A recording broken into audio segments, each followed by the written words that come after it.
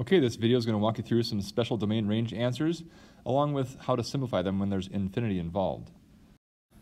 All right, let's look at this example here. This is an example of a graph that works for everything except for one number. This is a hyperbola graph, and what makes a hyperbola graph special is it has every number work from the positive infinity over here, and then shooting up, and then coming in from the negative infinity side going down. Every number works for x, except for when x equals 2, because if x equals 2, then it creates a 0 in the denominator, which is undefined for an output, and you can't get an answer then.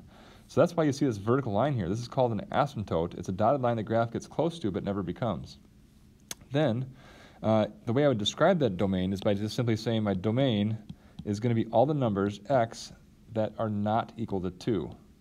Then for the range, if I'm going to think about the range, this range for the moment here, if you look at it, it goes all the way up and then all the way down, but it does skip the y output of 0. Because if I cannot create a 0 here, which could then hopefully make a 0 for the whole fraction, that would be nice, but you can't. If you take 1 divided by something, you're going to always have something down here. So this graph never equals 0 for the output. So the way we're going to write that answer is by simply saying that the range is all the y values that are not equal to 0. That's it. This is an example of graphs that only have points. In this graph here, you see I have points at -1, 0, 0, -2, 1, 2, and 2, 3. When you're thinking about trying to write the answer for the domain is all the set of all possible x values. So you go to each coordinate and say, well, this coordinate here has an x value of -1, this one here has an x value of 0, this one has an x value of 1, and this one has an x value of 2. As you do each one of those, you're going to write them out in this list right here, and you're done with the domain. The range is working from bottom to top. This one has a y output of -2, this one has a y output of 0, and this one has a y output of 2, and a y output of 3. Listing those off down here is all you have to do, and you're done writing the domain and range of this kind of graph.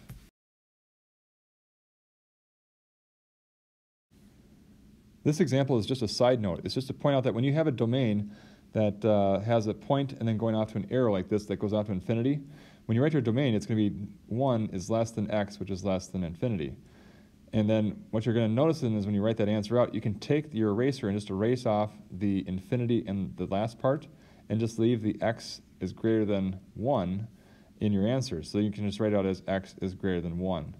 In the other part then, when you do the range coming from the bottom and coming in from the top, you're going to stop at 2, and you hit an arrow on the top here as well. So we say that this range goes from 2 up to positive infinity. And then what you do is you take the infinity part, erase that off, and leave it with just the y part where it says y is greater than 2, and write your answer just like that, y is greater than 2. That's the better way, more preferred way of what you're going to see on a standardized test of how you'd write your domain range of this kind of graph. Good luck. And now in this last example, you have an example that goes from infinity to infinity. Whenever you have a graph that has arrows going off to the left and arrows going off to the right, that means this graph covers every possible x value on our numbering system. So we then say in our interval, we say negative infinity is less than x, which is less than positive infinity. And then we just talked about the simpler way to write these answers is to remove the infinity symbol. So if you erase the negative and the positive infinities, all you're left with is just an x. But then if the way we show that it represents every possible number, we say x equals this little symbol for the real numbers, which is a capital R. Then we do the same exact thing for range. This has arrows going down and arrows going up. So we then say that every possible y value is covered. So then we say the interval goes from negative infinity less than y, which is less than positive infinity.